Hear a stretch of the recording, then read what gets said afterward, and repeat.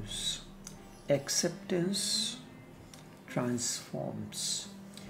If you feel like being an animal, nothing is wrong in it. Be one and be one totally, and be one with your total alertness as well.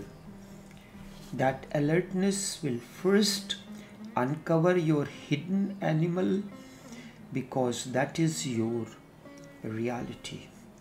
Your humanity is just false and skin deep. Someone insults you and the animal surfaces, not the human being. Someone condemns you and the animal surfaces, not the human being. It is there, hidden deep within. And your humanity is just skin deep. If you accept everything, this skin deep humanity will disappear. This is false thing. And you can become aware of your real animal.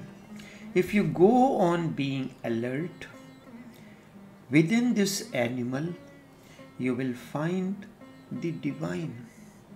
Divinity dwells in everything.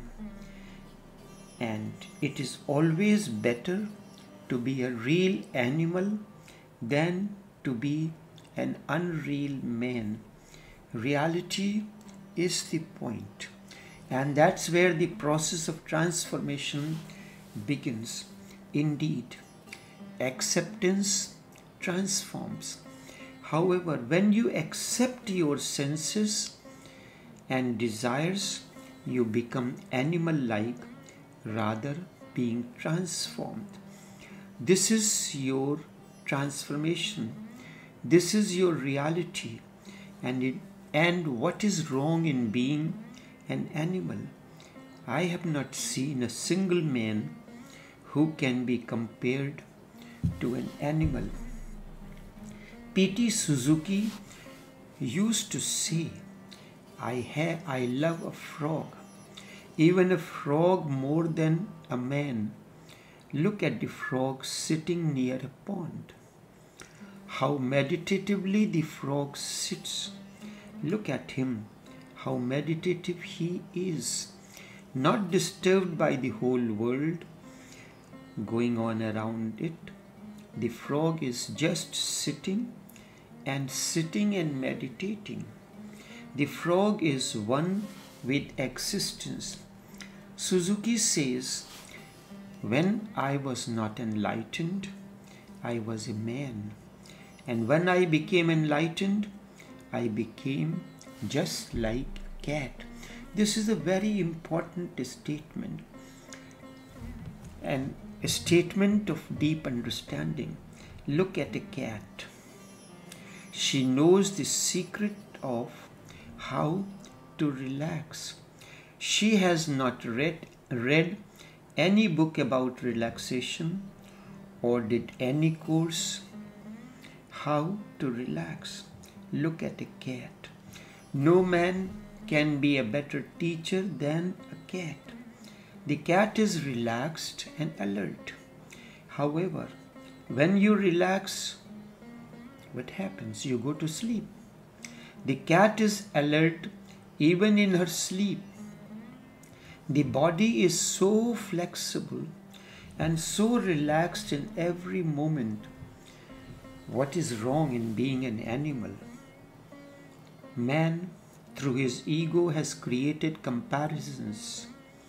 He says we are not animals, but no animal would like to be a human being. They are at ease in existence, what they are. They are not worried. They are not tense. Of course, they do not create any religion because they do not need to. The moment you flow with existence, you need not create any religion. and flowing with existence, being in harmony with existence, is the way to live, the way to be religious. They do not have any psychoanalysts, not because they are undeveloped, but because they do not need any. What is wrong with an animal? Why is there need for this condemnation? This condemnation is a part of human ego. Man thinks in terms of being the superior one, the highest in the hierarchy. No animal has consented to this hierarchy. Darwin says that man has evolved out of monkeys. But if you ask monkey, I am afraid, they will not say that man is an evolution. Indeed, they will say he is a degradation. Man thinks himself as the center. There is no need for this. This is only egoistic nonsense. If you feel like being an animal, nothing is wrong in it.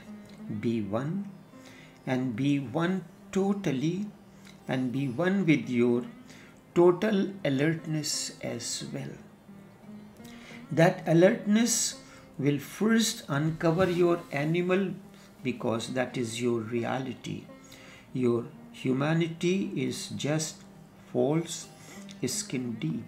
Someone insults you and the animal comes out from the hiding, not the human being. Someone condemns you and the animal surfaces from behind the curtains, not the human being.